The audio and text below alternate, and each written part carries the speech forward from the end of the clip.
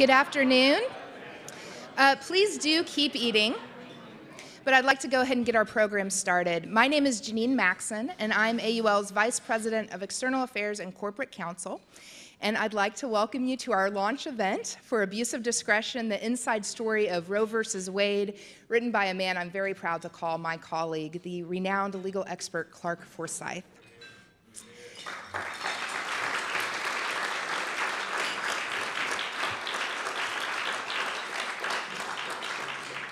Americans United for Life serves as the legal architect of the pro-life movement. We were founded in 1971, 2 years before the Roe versus Wade decision, and we have been involved in every major Supreme Court case on abortion since Roe. We've also filed over 100 legal briefs in abortion cases throughout the world. In addition to that, we are the authors of our annual collection of user-friendly pro-life model legislation called Defending Life, which has been hailed by national media as the pro-life movement's playbook. In fact, in the last 3 years alone, we've been able to work with state legislatures across the country to enact over 60 pro-life laws. And this is so successful that the pro-abortion movement has expressed that it's nervous about what they call a tidal wave of pro-life legislation. We are accumulating victories. Thank you. We are accumulating victories, building momentum, and advancing a culture of life in America, and we will not stop until all are welcomed in life and protected in law. And we're able to do this under the inspiring leadership of our President and CEO, Dr. Charmaine Yost. Dr. Yost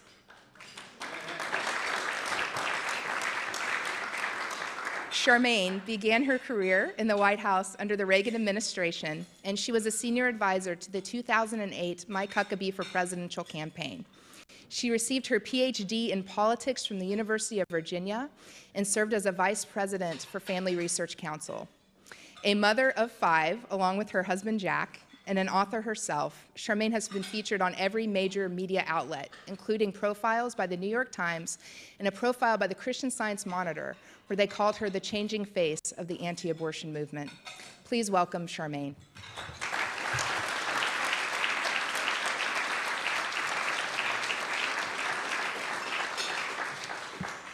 Thank you, Janine, and thank you all so much for being here. It is really a joy to look out across this audience and see so many of our friends. I'm really, really pleased that you are joining me here today to honor my friend and colleague, Clarke Forsythe. We have been very much looking forward to this day as we at AUL have walked with him in this journey towards abuse of discretion. I'd like to start before I introduce Clarke by also welcoming his wife, Karen, who's with us here today. Karen, thank you for coming to be with us.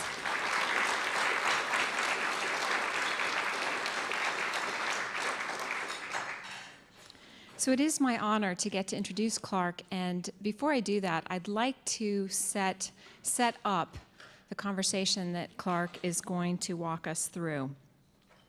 We're here today to talk about Roe v. Wade and Clarke's research about Roe, so I thought it might be appropriate to start with what some of Roe's friends have actually said about it. Always good to start in that context with Ruth Bader Ginsburg, who said that Roe is heavy-handed judicial intervention. Alan Dershowitz, also a friend of our movement, called, thank you, John, called Roe judicial activism. Lawrence Tribe called Roe its own verbal smokescreen. Cass Sunstein said that Roe way overreached, and John Hart Ely, I give him the quote of the day, called Roe frightening. Well, in terms of Roe, we don't actually, one of the reasons I'm so happy that we're here today to talk about Roe is we don't do it that often. In many ways, the other side has succeeded in advancing their argument by getting us to not even look at this landmark decision. But a few years ago, our friend Robbie George called me up and he said that there was an interesting thing going on the campus of Princeton. They had invited Nancy Keenan, who was at that time the president of NARAL, to come on campus and discuss Roe and discuss the abortion issue. And because Robbie is a fighter, He thought that it was a little odd for a place of such academic excellence as Princeton to give her a complete sway without any kind of debate, any kind of rejoinder to her argument. So he went to the powers that be and argued that they should invite a pro-life speaker, and I got to be that person. So just the fact that Robbie had to fight internally to make that happen tells you a little bit about the lockdown on intellectual discourse on this issue to begin with. But in order to prepare for that event, I went online and I watched Nancy's speech because I wanted to be sure to address any strong and compelling arguments that she had put on the table. This was my shot at talking to Princeton undergrads, particularly young Princeton women. I wanted to be sure that I had addressed any salient points that she had discussed about abortion. I'll confess I fast-forwarded through a lot, but I'm looking for her salient arguments. And here's the point that I found so particularly fascinating as I'm preparing to go to Princeton to talk about abortion. What she talked about in her discussion was Geraldine Ferraro. There was no real discussion of abortion. She barely even mentioned it. Instead, she focused exclusively on the question of female empowerment. This is where our culture is today. This is the context for Clarke's research, is that the abortion argument today is set entirely in the context of women and women's empowerment. One of the best quotes that I know of to help illustrate this point comes from our president in the 2008 campaign. And he went on the hustings and he said, "A woman's ability to decide how many children to have and when without interference from the government is one of the most fundamental rights we possess. It is not just an issue of choice, but equality and opportunity for all women." We are in the midst of a very, very deep debate about the position of women in our society, and the pro-life movement, frankly, has been slow to engage this argument. Of course, they say a problem defined is a problem half solved. And we in the pro-life movement have Clarke Forsythe to thank for his laser-like focus on this question of moving the pro-life movement to come to grips with this argument. While we've been working within the movement to try to convince Americans about the humanity of the unborn, science has accomplished that task for us. And meanwhile, the feminists and their allies in the media and academia and Hollywood have all been convincing Americans, and don't miss this point, and the court, that women cannot be powerful without abortion. A little-known story that is central to the Roe decision is this cultural narrative. Part of our challenge today is how very deeply effective Margaret Sanger and her heirs today have been in completely co-opting the legal and intellectual establishment in our country. All of those thinkers that I cited in the beginning, they may have criticized Roe, but they aren't going to work to deeply advance the scholarship about it. However, Clarke has stepped into that vacuum. Clarke, I remember the day that you came to my office and you told me that about new papers from the justices who had decided Roe, that they were now available for research. And he set about spending several years meticulously researching those papers. I imagine you had to blow dust off of them, and they've probably not been disturbed since then. So as it turns out, Roe was not decided. It was not decided. It was not reasoned. It was deliberately created. It was deliberately created. And Clarke today is going to tell us that story. I am very, very honored to have the opportunity to introduce him to you today because he is uniquely placed for telling this story and revealing its importance to us. He has made becoming one of our nation's leading experts on life-related jurisprudence his life's work. He's been our colleague at AUL for many decades, and this book is a product of more than just the research of these papers, but it is from spending literally decades focusing in on everything related to Roe, from interviewing people who have been clerks on the court to studying not just those papers, but studying the justices who've decided these cases. This expertise that he has developed is so essential to us because the only way that we will ever beat Roe is to know Roe. And Clarke Forsythe has done just that.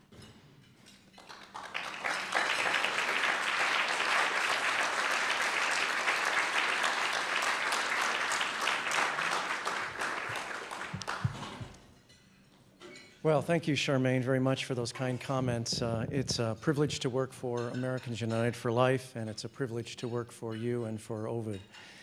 And thank you all for coming today. Thank you for your interest in abuse of discretion.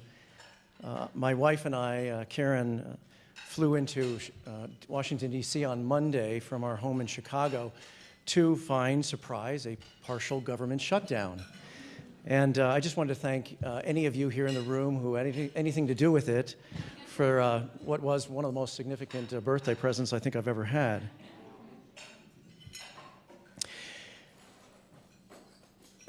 Abuse of discretion has a long background, and I won't tell you all of it, but it basically tells the story of how the justices in 1971 and 72 created Roe versus Wade behind the scenes, what influenced them, the mistakes they made, and the implications that we're still living under today. And I think, frankly, it's the most important book ever written about Roe since Roe, for the simple reason that I've had the opportunity to look at the papers of 8 of the 9 justices who voted in Roe versus Wade, all but Chief Justice Burger's.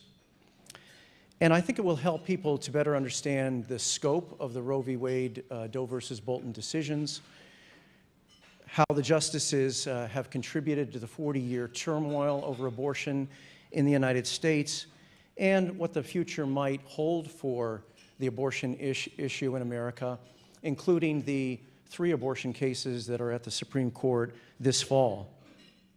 And here's a spoiler alert. The movie next year that's coming out on abuse of discretion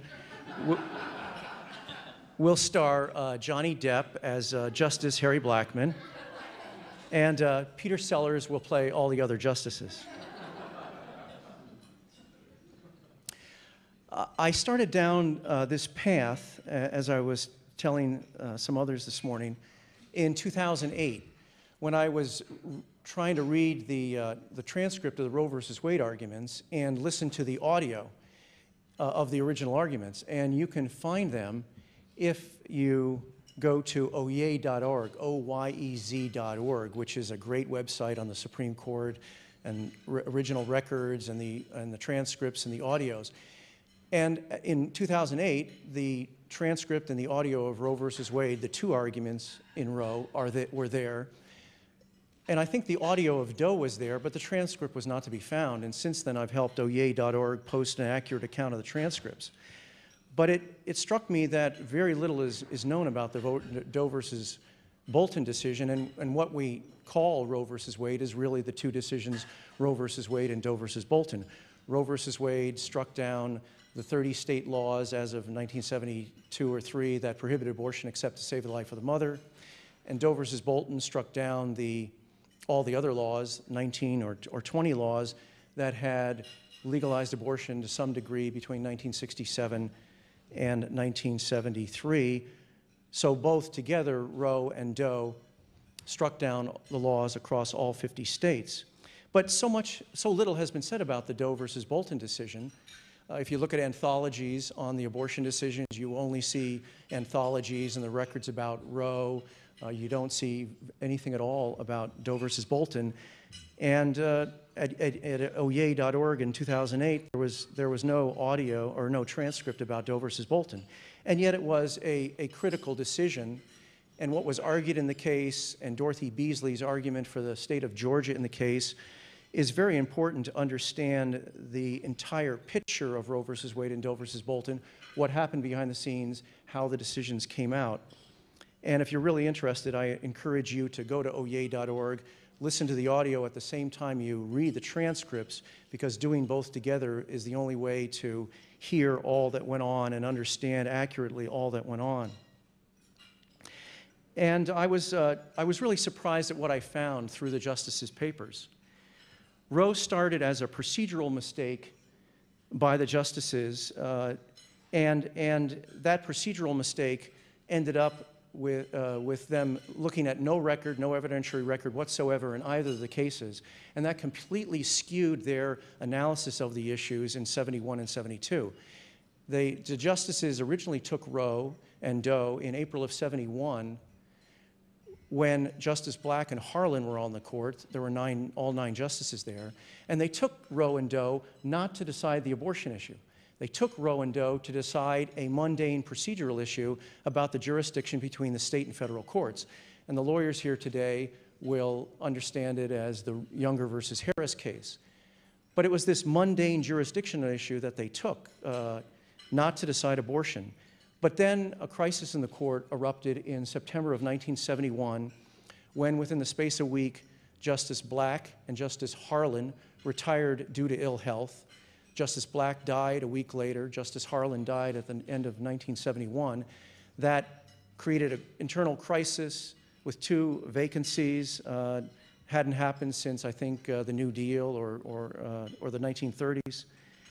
It flipped the balance of the court, and it immediately empowered four justices, Douglas, Brennan, Marshall, and Stewart, to take these two cases, get past the procedural issue, and they saw an opportunity to use these two cases to declare a right to abortion before President Nixon could fill those two vacancies, which he did in January of 1972.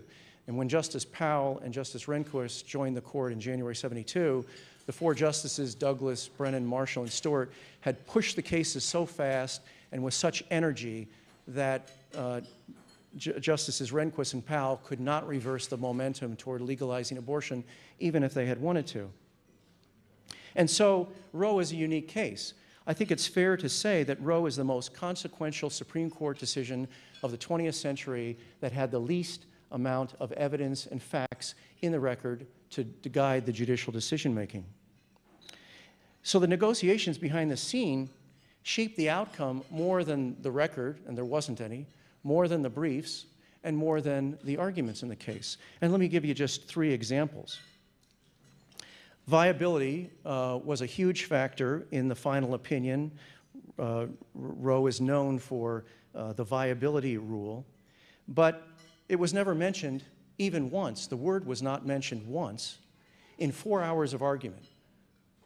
2 hours in Roe, first and second round, 2 hours in Doe, first and second round. 4 hours of argument, the word is not even mentioned. And if you go to oye.org, type or press F5, you can look for the word viability in the transcripts, and it is not there at any point in the 4 hours. The trimester framework. Roe is famous for the trimester framework. It's a famous part, but trimester was never mentioned in the briefs or the arguments at all. And third, the justices assumed that abortion was safer than childbirth, and that assumption drove the outcome from the beginning to end. But it was disputed, sharply disputed at oral argument, and it was hardly explored during the 4 hours of argument. Again, you can hear the audio and read the transcripts. And these three mistakes were crucial to the outcomes of the decision. One of the things that also surprised me was that Roe wasn't inevitable. The conventional history of Roe versus Wade is that it was an inevitable outcome of the Supreme Court's prior decisions on privacy in the 1960s. But in fact, I came to the conclusion that it was really an accident of history. It was substantially influenced by the 1960s and the cultural upheaval of the 1960s, coming at the end of the 1960s. Many of the justices, if not all of them, were personally influenced by the sexual revolution of the 1960s in a number of ways. But Roe was ultimately the outcome of the almost unprecedented dual vacancy that came because of the deaths of, or the retirements of Justice Black and Harlan. I argue that Justices Black and Harlan probably would have voted against a national right to abortion, probably would have left it to the states. But when they retired abruptly in September '71, it empowered a temporary majority of 4 justices to take the cases and declare the right to abortion. And if Black and Harlan had been on the court for the first round of arguments, I doubt that the court would have taken the step to legalize abortion as they did, or perhaps in the manner that they did. Another mistake was this medical mantra that drove the outcome that abortion was safer than childbirth. In 1971 and 72, while they were deliberating over this question, there was no record in these cases that abortion was safer than childbirth. If you look at the standard obstetrical and gynecological textbooks of the 1960s, none argued that abortion was safer than childbirth or had any data that would substantiate that notion. And so this was entered into the cases through the arguments of public interest groups and the briefs and arguments in the Supreme Court for the first time. It was never tested by cross-examination or a trial in the lower courts. And yet that is the essential medical premise of Roe versus Wade. It drove their historical notion of a right to abortion and their creation of a right to abortion. It drove their prohibition of health and safety regulations in the first trimester. It supported their expansion of the abortion right from conception to 12 weeks all the way to viability. And it drove practically every part of the Roe opinion. And yet there was no reliable data whatsoever in '71 or '72. Blackmun and Douglas rely upon 7 medical journal sites. One's a letter to the editor, but none of these support the notion that abortion was safer than childbirth. Another mistake was the abrupt expansion of the right to viability. For the first 2 years in '71, '72, as Justice Blackmun is writing the opinions, the drafts assumed that there would be a right to abortion early in the first trimester, perhaps no farther than 12 weeks. That was part of the draft opinions through the first round of arguments, second round of arguments, until November 21st, 1972, when all of a sudden they start negotiating behind the scenes about the breadth of this abortion right. Up till that time, Justice Blackmun's drafts had said that the decisive moment was at the end of 12 weeks, and thereafter the states might even be able to prohibit abortion. But they begin to negotiate behind the scenes, and within the space of a week or two, a number of the justices prevailed upon Justice Blackmun, who was hesitant, to expand the right 16 whole weeks, from 12 weeks to when they thought viability occurred then, to 28 weeks, 4 whole months. And they had no medical data whatsoever to assess the implications on women's health by expanding this right 16 whole weeks, 4 whole months.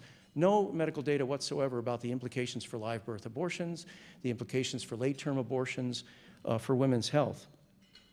And that move to viability, of course, has been criticized by scholars ever since. Now, this history is key, but it's not just history. The deliberations in Roe are important for the cases that the court is faced with this fall, hasn't yet taken them on the merits, but it is important in particular for the Arizona case that was filed in the Supreme Court last week, Horn versus Isaacson, and Professor John Eastman, the lead counsel in Horn versus Isaacson, is here today. Horn will necessarily address, or at least involve, or have implications for the viability rule and this notion that abortion is safer than childbirth. And I hope that abuse of discretion will help Americans better understand why the court's abortion policy is so way out of line with international standards.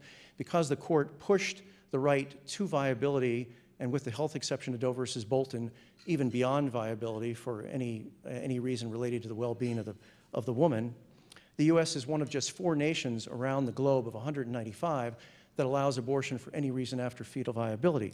That has been national policy for 40 years, and it's because of the court's expansion of abortion to viability and beyond. The book will help people understand why the court's abortion policy is so way out of line with American public opinion. The court incrementally expanded the right and to such an extent that they went way beyond public opinion polling support for abortion, even in 1971 and 72. And they didn't really have quite a grasp of the status of public opinion, but they felt that they were being ahead of the cultural curve. They felt that they were kind of pushing the cultural curve and were riding the wave of the cultural curve and where it was going at the end of the 1960s. And yet, American public opinion support for late-term abortions has never been significant, never been large, and today is only 7 to 9% of Americans support abortion for any reason at any time. A tiny minority of Americans support the scope and breadth of the Roe decision. I also hope the book will help Americans better understand why Kermit Gosnell was unregulated. And that was because they prohibited health and safety regulations in the first trimester because of their belief that abortion was safer than childbirth. So let me stop there and take just a few minutes of questions before our other speakers this afternoon. Does anybody have a mic? Yes? Ed? Yes? One mistake of Roe, or clearly a huge part of Roe, that you didn't address in your remarks, you did not address in your remarks is the notion that abortion was a right under the common law. To what extent was that? I know Professor Destro probably have something to say about that because of his wonderful work in that area. But to what extent was that argued, and how was that argument, taken by the justices and by the parties during the oral arguments? Well, the state of I think the legal history and evidence at the time would have refuted the notion that there was a right that was deeply rooted in the Anglo-American common law. And it would have shown that the American states were moving to prohibit abortion from conception from the 1930s through the 1960s. And the work of Joseph Della Penna, the work of Professor Destro and of Joseph Della Penna over the years has clearly refuted the notion that there's any right to abortion in the common law and that the states were moving ahead to protect the unborn child to the greatest extent possible. But as I point out in one of the chapters, because there was no evidentiary record in the cases at all, no trials, the justices were susceptible to being tempted by unprecedented theories of medicine, such as abortion safer than childbirth, as well as law and history. And the justices latched onto the historical theories of serial means, which Professor Destro has criticized in his writings, among others. And serial means gave the justices some unprecedented theories of the legal history, that the purpose of the abortion statutes was only to protect the mother's health, not the unborn child, among others. And the justices latched onto that. And the justices cite serial means something like 7 times throughout the Roe opinion, and no other legal historian more than once. And unfortunately, or fortunately, I guess in some sense, since Roe versus Wade, serial means' theories have been conclusively refuted. And we have much better evidence today than we did in 1971 and 72. Was that part of the oral argument? Only very briefly, for 2 reasons. In the first argument, the justices were consumed with that procedural question, and there was very little focus on history and constitutional law in the first round of arguments. But the attorney for Texas and Georgia denied serial means' history, denied that there was ever a right in Anglo-American history, and it wasn't thoroughly touched upon, but it was lightly touched upon, and they certainly denied it. But as Sarah Weddington, who argued for the Texas plaintiffs, has since openly acknowledged apparently the justices had Cyril Means's writings on the bench during the oral argument and heavily relied upon him. Other, yes?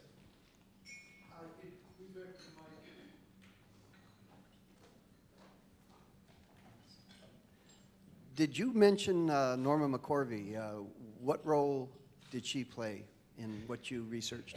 I did not cover more about her role than has already been written. And I mean, as you know, she was the Texas plaintiff in Roe versus Wade, who has since kind of renounced her views, become pro-life. She testified against Roe versus Wade. The decision before congressional hearings, she filed a case in 2005, 2006 to seek to get the Roe versus Wade decision overturned. But my focus was on what was happening behind the scenes in the court, and I have not uncovered more about her role than what has already been published. Any others? Yes, Sam?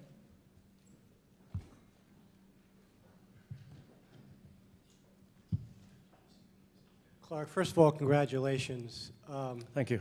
You put in one place the thoughts of the pro-life movement that have been collected, and you've done it brilliantly. Thank you. Thank you very much. Having sat with this for 4 or 5 years, and having myself read the manuscript, which you were so kind to send me, I was wondering what your thoughts are. Do we really have a third political branch in our Constitution?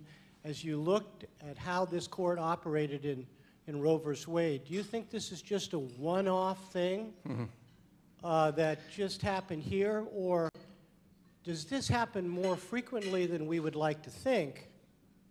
And perhaps the American people need to wake up to see just how accountable to the rule of law this branch really is. Well, that's a very good question. I guess I would approach it this way. The court was a kind of a nest of hornets in 1971, 72. The tensions were very high. The interpersonal conflicts were very high. And I don't think you can say that today about this court. And you know, what's unique about Roe is that since there was no evidentiary record or trial whatsoever in either Roe versus Wade or Doe versus Bolton, everything that came out was behind the scenes, whereas in the normal constitutional case, when the court for decades, if not centuries, has said we will not decide constitutional questions without an adequate record, you can at least compare the decision and the reasoning with some kind of record in the lower courts, in the district court or in the Court of Appeals. And another thing that's unique about Roe versus Wade and Doe versus Bolton is that there was a congressional statute in effect in 7071 that allowed for direct appeal from the district court to the Supreme Court, so there was no intermediate appellate review. So Roe and Doe are particularly egregious examples of reaching a constitutional decision without an adequate record. And I would like to think that today the justices that are there would have some higher antenna and more sensitive antenna to show these problems and point them out. I hope that answers your question. We done? Mary, do we? Another question? Yeah. Yes, yes, sir. Congratulations. Thank you. Thank you. Two questions. One, who do you hope to influence the most with the book? And we're 5 years down the road. What are the best outcomes you can think of for your research and book?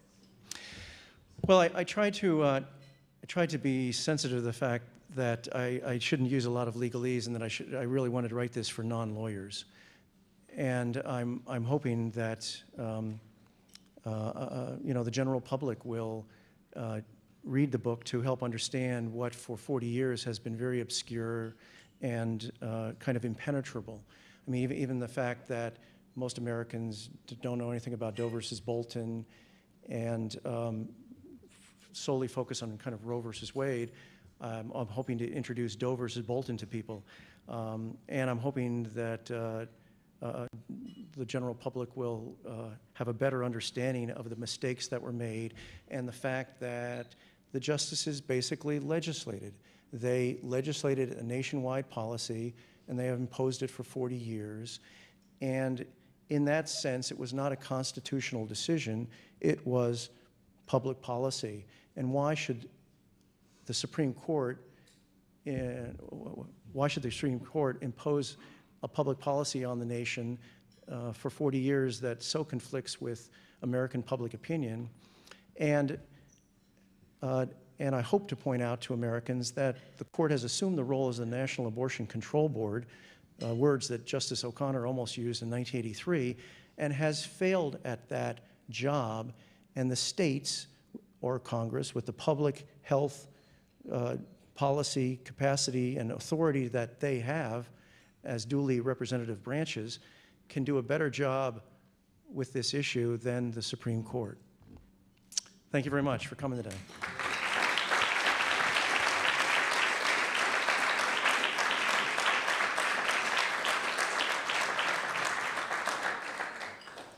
Hi, I'm Bill Saunders. I am Senior Vice President for Legal Affairs and Senior Counsel at Americans United for Life. And it's my privilege to introduce the two distinguished law professors, John Eastman and Bob Destro, who will offer commentary on Clarke's book and on his remarks. I will introduce Bob first, and he will speak for about 15 minutes, and then I'll introduce John, and he will speak for 15 minutes. Bob Destro is Professor of Law at the Catholic University of America and founding director of the Interdisciplinary Program in Law and Religion. He served as interim dean at CUA from 1999 to 2001. From 1983 to 1989, he was a member of the U.S. Commission on Civil Rights. He served as special counsel to the Ohio Attorney General and the Ohio Secretary of State on election matters in 2004-2006, as general counsel to the Catholic League for Religious and Civil Rights from 77 to 82, and as an adjunct professor at Marquette University from 78 to 82. Bob's from Ohio, and he received his bachelor's degree from Miami University in Ohio, and then his law degree from the University of California at Berkeley. He has expertise in many areas, including freedom of speech, freedom of religion, both national and international, bioethics, and constitutional law. He has written, well, I don't know about hundreds, but tens and tens of amicus briefs in many important life-related cases. He is a former member of the board of Americans United for Life. I believe that, Bob, you served as counsel to the state of Florida in the Terry Schiavo litigation. He is an old friend, and that doesn't mean he's old or I'm old. It means we've known each other for a long time. He's a dear friend of long standing. We're sorry that his wife, Brenda, couldn't come. We thought she was going to be able to join us. So now, Bob.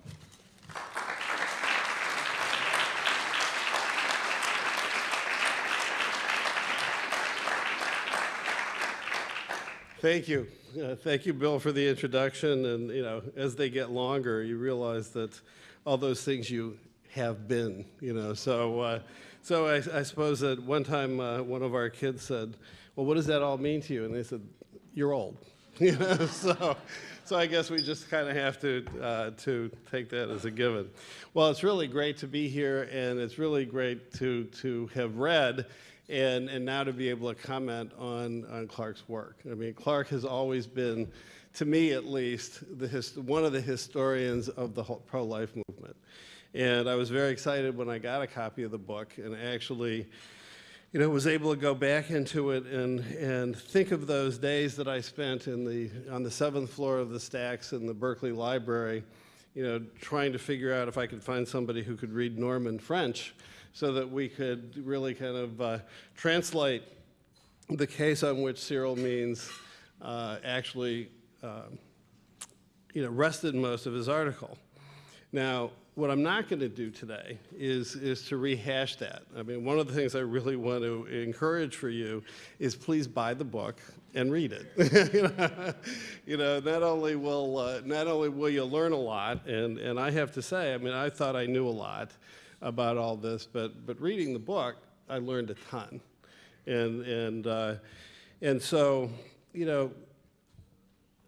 I thought probably the best way to approach things is to look at what I would consider to be the subtext of Clarke's book. He doesn't address it directly, but it's like an undercurrent that runs through the whole book. And so I'm going to start by quoting the wisdom of the late philosopher George Santayana, who many of you have heard his comment that those who do not remember the past are condemned to repeat it. Now, in its original form, Santayana made several points that I think really are well worth considering in light of the exhaustive research that Clarke has done in this book and on the carnage, really, both human and cultural, that the justices wrought on that cold January day in 1973 when they announced their decisions. And I'm going to quote the three statements, basically, that lead, or the two statements that lead up to Santayana's famous comment. It says, first, progress, far from consisting in change, depends on retentiveness. Second, when change is absolute, there remains no being to improve, no direction is set for possible improvement, and when experience is not retained, as among savages, infancy is perpetual. And then the last statement is the one that's famous: those who cannot remember the past are condemned to repeat it. And so, to the extent that the pro-life movement wishes to see progress, we really have to understand and to appropriate the lessons that Clarke's and other people's research tell us. And so, first, what are some of those lessons? First of all, it's not enough, I think not nearly enough, for us to criticize the court for its abuse of power. As my friend Ken Martin leaned over and reminded me, he says, if you really want to go back to look at abuse of power, start with Marbury versus Madison. And that is, deciding an issue that was not before them. Though that criticism is richly deserved, we really do have to take a very hard look at the attitudes and narratives that have given us the dubious legacy of Roe versus Wade. We have to appropriate the literature of the time, including the record that Clarke so masterfully mines, to see the nature of the challenge that we face going forward. So let me begin with the narrative, because it tells us a lot about the attitudes, both social and political, that shape the narratives of those who so earnestly defend Roe versus Wade, Doe versus Bolton, and what can only be termed the progressive ideology of abortion rights today. That narrative is aptly summarized at the beginning of Clarke's chapter 6. At the very beginning, he quotes a letter written by David Tunderman to Roy Lucas, both who had served as co-counsel to Sarah Weddington in Roe versus Wade. And Tunderman makes the following observation, which I think is very relevant in light of what Dr. Yost told you a little earlier about going to Princeton, how she wanted to talk about Geraldine Ferraro, but not the abortion cases. And I quote, it says, where the important thing is to win a case, no matter how. However, I suppose I agree with Cyril Means's technique. Begin with a scholarly attempt at historical research. If it doesn't work, fudge it as necessary. Write a piece so long that others will read only your introduction and conclusion, and then keep citing it until courts begin to pick it up. This preserves the guise of impartial scholarship while advancing the proper ideological goals. Now, I'll tell you, that sums it up in a nutshell. I mean, if you want to say, see Abuse of Discretion by Clarke Forsythe.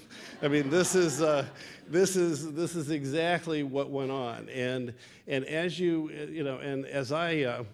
as I was telling Clarke just before we started, when I I started working on the first article that I wrote. It was kind of a short, directed research paper for my mentor and former, now the late David Lewisell. And I read Means's case. I kept looking at it, and I said, they said that the guy who had kicked the woman, was released to main perners. I thought, what's a main perner? So I pulled out my Black's Law Dictionary, and I found out that a main perner was, medieval bail bondsman. And then the light went on. It's like, well, they didn't let him go. They set him out on bail. And the rest of the case means that they wanted him back. Now, then I started thinking, well, how could somebody who's a reputable scholar, quote, quote, actually not miss that point? And the answer is, very simply, is that this was never scholarship. This was the guise of impartial scholarship designed to advance the proper ideological goals. Now, one of the good books that Clarke cites in Abuse of Discretion is the historian David Garrow's equally fascinating book, for much the same reasons, called Liberty and Sexuality, The Rights of Privacy and the Making of Roe v. Wade. It was printed in 1994. It shows just how ideological the drive was and remains to this day. The main point of Garrow's book was the judicial activism under the guise of the right to privacy is a powerful antidote for what he considered to be the failure of the body politic to adopt policies currently favored by progressives, however you define that term. He makes this point in every chapter by recounting in excruciating detail the background, the labors, the triumphs, the setbacks of the men and women who worked for nearly 50 years to make abortion a fundamental right. I want you to think about that. 50 years they worked on it. And if you look back at some of the other major Supreme Court decisions, like Brown versus the Board of Education, that was well over a 50-year endeavor, and we're still not done with that one. And so to Garrow and Justices Goldberg and O'Connor, these activists are and were noble, enlightened, selfless folk, worthy of inclusion, in Garrow's words, quote, for all time in America's constitutional pantheon. Okay? Now, neither Garrow nor any recent commentator on the pro-choice side of the political divide opened up by Roe has given any attention to the social, cultural, and legal implication of the subtext that I'm talking about in Clarke's book. Both Abuse of Discretion and Garrow's earlier book is an examination of whose views count in the political and judicial process and those who do not. As an advisor to a cabinet member whose name you would recognize but who needs to remain unnamed at this point, told me just a few weeks ago, pro-lifers and those evangelical types, well, they have a very high ick factor. So I want you to think about that. This is the ick factor that decides cases. Neither the court nor any of the commentators since Roe directly explores these cultural as well as political effects of Roe.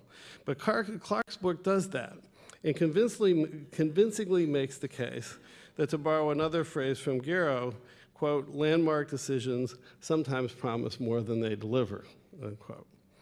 So what we must not ignore as we look at the future is that the Obama administration and its pro-choice allies strongly believe that judges must take the law into their own hands whenever it is out of step with the moral sensibilities of what Justice O'Connor termed in Planned Parenthood versus Casey, quote, the thoughtful part of the nation, unquote.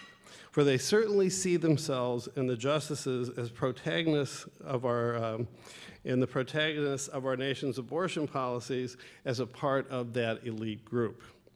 So they are the thoughtful part of the nation. We are the icky part of the nation. In the words of pro-life advocates would be well advised to ponder carefully in the context of euthanasia, assisted suicide, and other important cultural issues, including religious liberty and gay marriage, David Garrow's book recounts what Clarke has now documented. Roe versus Wade was part and parcel of what the Southern governors used to call nullification. A new and very important turn was taken, according to Garrow, in 1931, when, and I quote now, one young supportive woman lawyer, Dorothy Kenyon, advanced the novel contention that rather than continuing to focus on legislative repeal of federal and state anti-contraception laws, it would be preferable to get away from the law by the simple expedient of forgetting about it. Terming this option nullification, she argued that it would be better to bypass legislative bodies and concentrate on public opinion in the hope that someday sentiment of the community might be strong enough to impress our enforcement officers into non-enforcement. Morris Ernst, the counsel to Margaret Sanger at the time, saw it as somewhat differently. And he said, and these are the words that I really think you need to pay attention to, quote, nullification will take place by the constant whittling away of the law by judicial decisions. Birth control statutes will not be repealed until they have already been nullified, Ernst predicted, but the essence of change would be judicial incrementalism. Ernst was prescient. Doing constitutional interpretation has become like common law, and judging by the results, the strategy has been enormously successful. It was followed by the advocates of legal abortion, both before and after Roe. Gay rights advocates utilized an incrementalist approach on their way to seeking full parity for gay marriage. We have now seen the same process in the field of euthanasia, where the incrementalist approaches have begun to get some traction in several states. And at least for now, the court has, for now, refused to hold that the right to assisted suicide is a constitutional right, but don't bet the farm on it. The only casualty has been the rule of law itself. But Justice Blackmun, who was rarely constrained by it, would be proud. He had anticipated as early as 1971 that the logic of the abortion right, quote, would inevitably entail recognition of a right to commit suicide. And we see that in Europe today. We now know that the empty vessel he created in 1973 contains far more than meets the eye. So what should be done? Well, and I'm going to end by just giving you a couple of examples. First thing that must be done is we must do exactly what the advocates in Roe versus Wade did not. We have to burrow ourselves deeply into the science. If you look today, you will see the science in the science of embryology, in the science of mammalian cloning, and in the science in the emerging, the amazing things that are emerging in neuroscience. We are now seeing that we can communicate with people who are in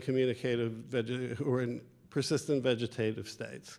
The state of the history, thank heaven that the court did not decide those cases back then. I can tell you that these cases are going to continue to be decided on records that are insufficient. I can tell you, based on the Terry Schiavo case, that we asked the courts, to say, let's get her into a functional MRI machine and let's see if she's really there or not. And they said no. They didn't want to know. Basically it was like she was dead, they had decided she was dead, and that was it. But do we focus on the past or do we look to the future? And my suggestion to you is that we must look at these advances in embryology and do what Georgia did. Allow embryos to be adopted. Give them legal status, so that the public itself, the people that we're fighting over with the pro-choice crowd, will see that there's somebody else there. The same thing is true now in neuroscience. We see it as what? People in nursing homes? No. We need to be on our side adopting brain-injured soldiers who need the kind of treatment that only advances in neuroscience can give. We need to find our allies where we find them because they're not in the culture. And if Clarke's book shows anything, it's that we can win in the long term, but it's going to take a long time, and we need to know what we're up against. And so that's why I recommend to you strongly read the book, get him to sign it while you're here, and enjoy it and learn from it. Thank you very much.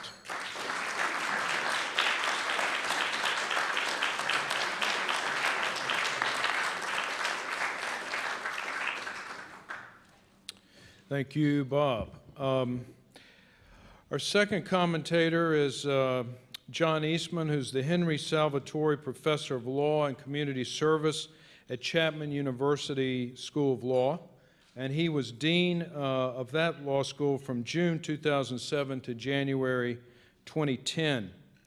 Prior to joining the law school faculty, he served as law clerk to Justice Clarence Thomas and Judge Mike Ludig on the Fourth Circuit Court of Appeals.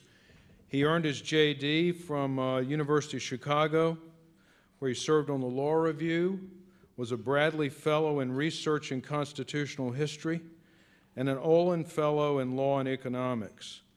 He also has a Ph.D. and a Master's in Government from the Claremont Graduate School. A very well-educated man who is very involved in a lot of litigation having to do with life issues, a distinguished constitutional law professor. I want to mention one thing he did that ties him to Bob Destro. He also worked at the U.S. Commission on Civil Rights for some years. And the reason I mention that is because you could sum up the problem we face in America in a nutshell, which is, how is it that the most fundamental right of all, the right to life, is not protected as a civil right in this country? So join me in welcoming John Eastman.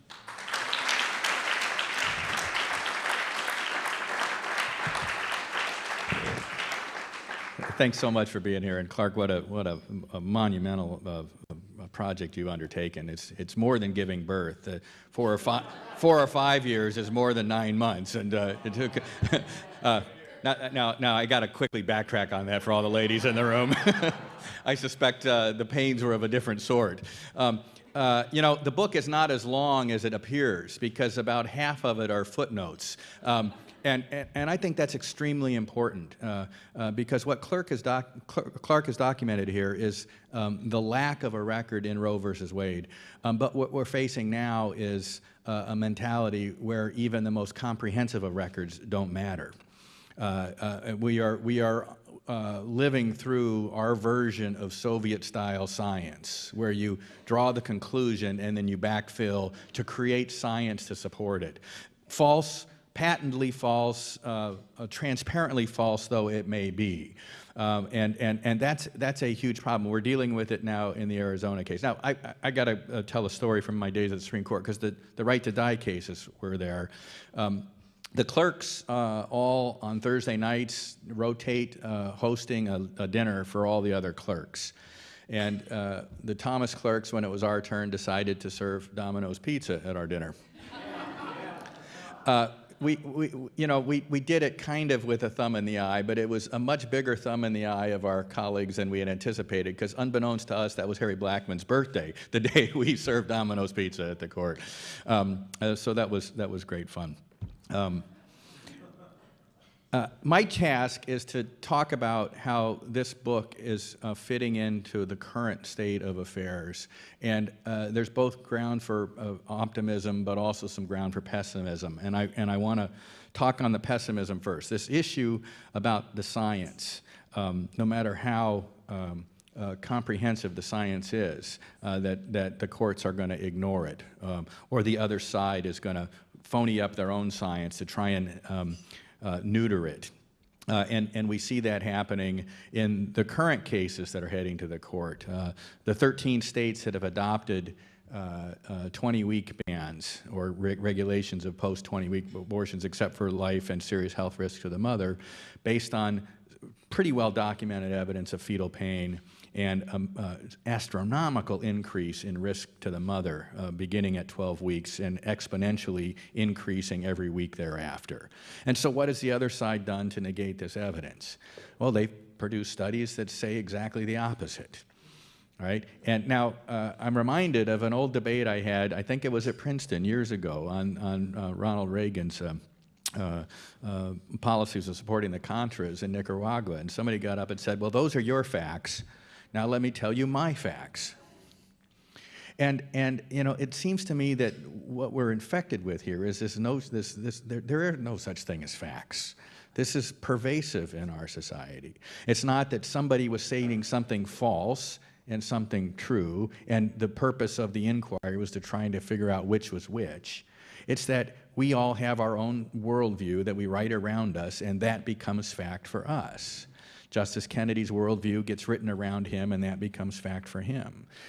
And that's a great danger, not just to the rule of law, but the rule of anything. You cannot have rules if that's pervasive. And I suspect that was what drove Justice Douglas and Brennan, more so than even Blackmun, as Clarke's book points out. Blackmun was not the driving force behind this. They were. And so there were facts that they knew, despite what they say in the opinion. Justice Brennan had argued in Griswold, you know, the concern was that if we find a right to contraception, it might lead to a right for abortion. And it was Brennan that said during the oral argument at Griswold, no, that would never happen, I suppose, because abortion is the killing of a life and being, unlike contraception.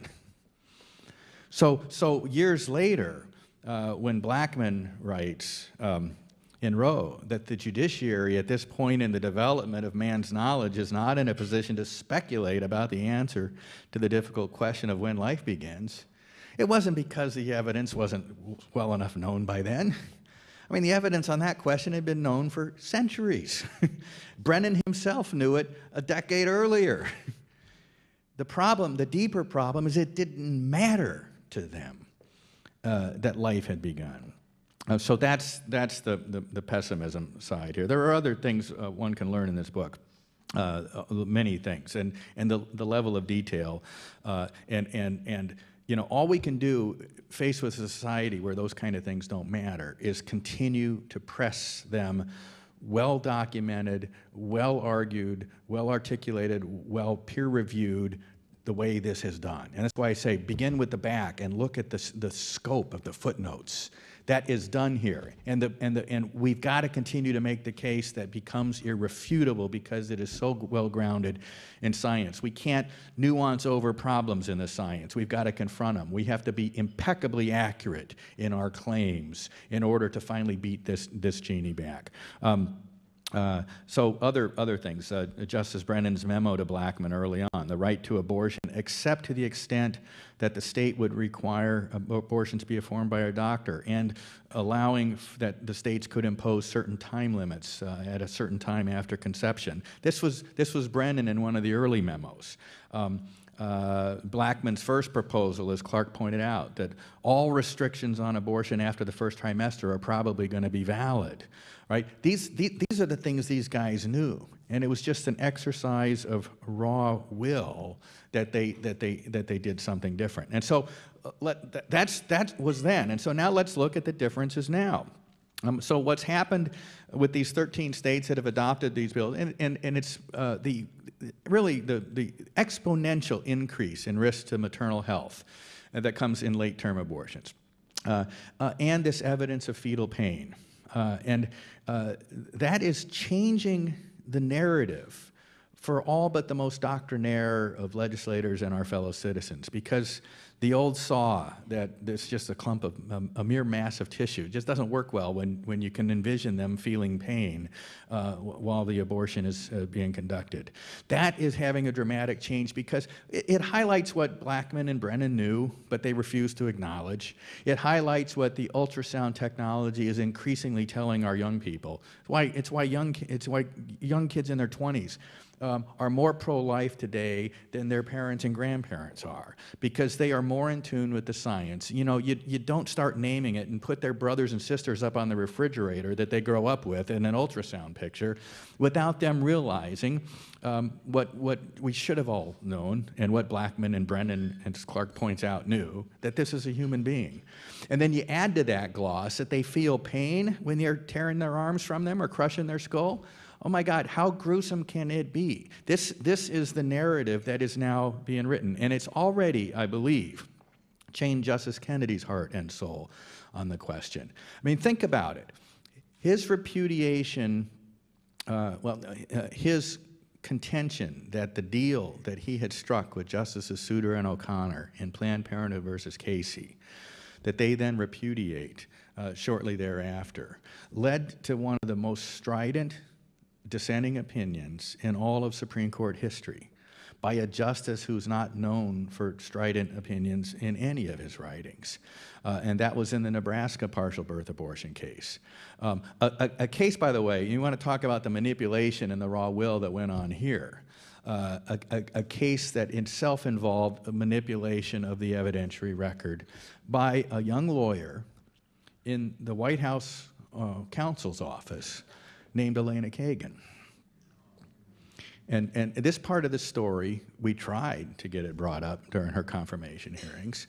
But one of the critical issues in that case was, is there ever any medical necessity for stopping the birth midway through the birth canal to perform the abortion? And the answer to that was clearly no. And there was a peer-reviewed medical article in the record that said that.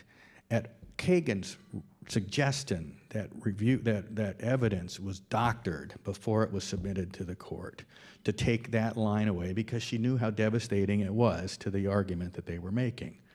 Again, exercise of raw will. Justice Kennedy, I believe, has now seen that.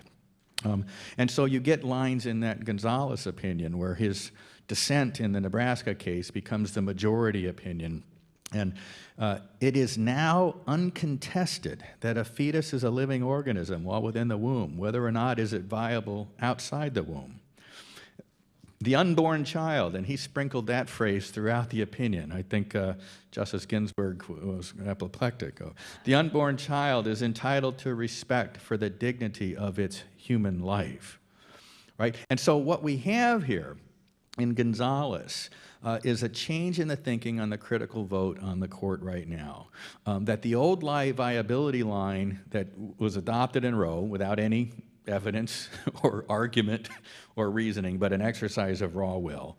What Justice O'Connor used to call a line that was on a collision course with itself has now been demonstrated not to matter.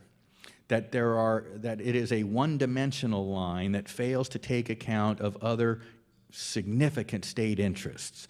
The gruesomeness of partial birth abortion that was at issue in Gonzalez. Pre-viability partial birth abortions were also banned by that statute and yet upheld by the court. So the viability line has already been breached. This human suffering, the pain to the fetus, and the increased risk to the mother's health are other significant state interests that are not on that one-dimensional matrix given to us by the viability line. And I think that entire line is now ripe to be discarded as a result of these cases. I don't know whether it'll be the Arizona case or one of the others. We do know that there's no circuit split among the courts, which is kind of one of the triggering events for Supreme Court review. But we also now know that the other side has deliberately chosen not to bring these cases in circuits where they're likely to get a circuit split. So I think that demonstrates that they are nervous about where this is going as well. As well they should be. The thought of taking a human being and doing what Justice Kennedy described in gruesome detail in those two cases, and not having anything to say about it by the people of this country is not something I think the court can long tolerate. And I'm very optimistic that one day soon we will get back on the path for securing the blessings of liberty, not just for ourselves, but for our posterity. Thanks.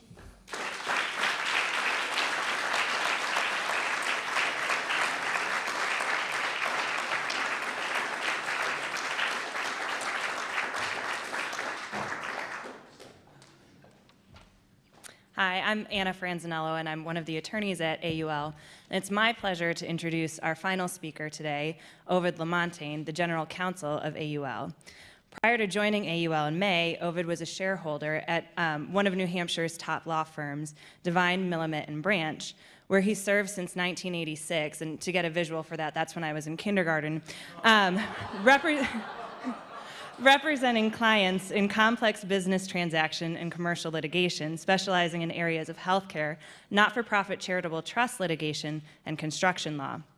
Ovid also served as general counsel to several non-for-profit organizations and was involved in many civic, charitable, and political organizations. In addition to his distinguished legal career, Ovid is a recovering politician, running for the U.S. Senate seat in 2010 and winning the Republican nomination for governor of New Hampshire in both 1996 and 2012. Among his many awards, Ovid has been recognized and ranked as a top-rated lawyer in healthcare by American Lawyer Media and Martindale-Hubbell. He has also been ranked by Chambers USA as one of America's leading attorneys in general commercial litigation and was selected by his peers for inclusion in the Best Lawyers in America 2012 in the field of commercial litigation and in the field of litigation construction. Ovid is also a recipient of the Americans for Prosperity 2011 Conservative of the Year Award, the Daniel Webster Council BSA Distinguished Citizen of the Year Award in 2009, and the Franco-American of the Year in 2002. Now, in light of Professor Destro's insights, I'm going to skip some of the other things I was going to say so you don't have to feel like too much of a has-been. But I'll end my introduction with what I know that Ovid would tell you is his finest achievements, his marriage to his wonderful wife, Betty, and being a father to 2 adopted daughters and a foster father to a special needs son. Ovid LaMontagne.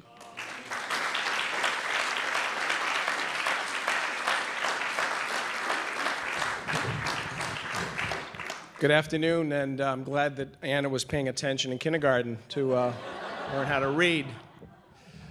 My name is Ovid LaMontagne, and I'm very pleased to be with you this afternoon. And on behalf of the Board of Directors, the Board of Advisors, management, and staff of Americans United for Life, I want to thank Professors Destro and Eastman for participating in this book launch of our colleague Clarke Forsythe's wonderful book on a very tough topic, abuse of discretion.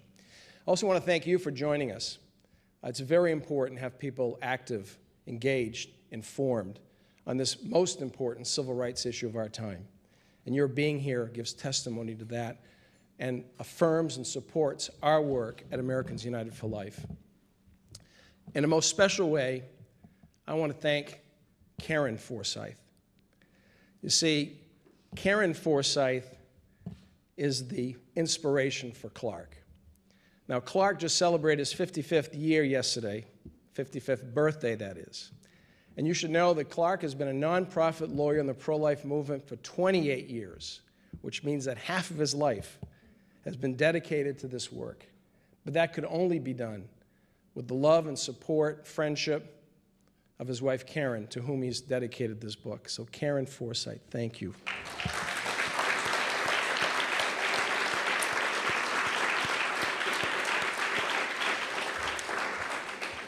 Now, for those lawyers in the room, you will be impressed by the revelations of abuse of discretion, beginning with a profound revelation that most of us didn't appreciate when we were in law school, and that is that both Roe versus Wade and Doe versus Bolton were decided on motions to dismiss, with absolutely no record, no evidentiary record.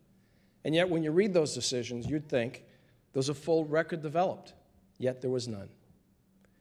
When you read this book, you'll learn about the inner workings of the court, disturbing inner workings. And when you read this book, you'll have an historical sense about how we have gone from 1973 to today. But on behalf of Americans United for Life, I want to share with you that this book is not an historical book. This book is a reflection of the strategy that we're employing to one day lead to a day when there is no more Roe versus Wade or Doe versus Bolton. And our organization has been inspired by the insights of Clarke Forsythe, and the strategy that we take is to remind the people, legislators, judges, citizens of these great states of ours in America, that there are 2 victims of abortion: the unborn child and the woman who's been exploited by the procedure. Health risks and harm to women is an untold story that Clarke's book gives life to again. And the risks and harm to women is what inspires us to draft model legislation that focuses on the 2 victims of abortion, and why we're launching our Women's Protection Project this year, to educate Americans that the horrors of Kermit Gosnell's clinic are the result of Roe versus Wade and Doe versus Bolton. The horrors of Kermit Gosnell's clinic are not an aberration. This is what happens to women every day in America. We are going to continue to work to educate the people. Charmaine says the science has already educated the people that there is a life in being in a profound, intimate way. It's incredible what people learn about fetal development. What they don't know is the harm to women.